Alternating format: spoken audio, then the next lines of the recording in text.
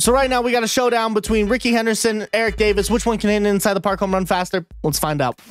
And attempt number one, if Rickey Henderson did this attempt number one, that would have been crazy, but that's not going to drop, is it? And no, it's not. Okay. God dang, Rickey. Okay, fair enough. And another one back. That is a nasty bat flip. And another.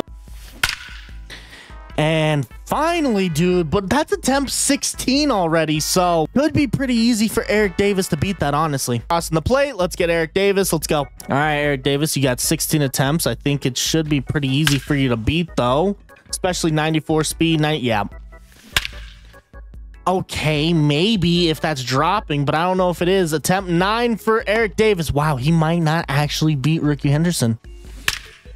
And never mind, attempt 12 for Eric Davis, and I think he's actually done it here. Especially with a bad throw home, easily got it. Okay, Eric Davis is your winner. Fair enough.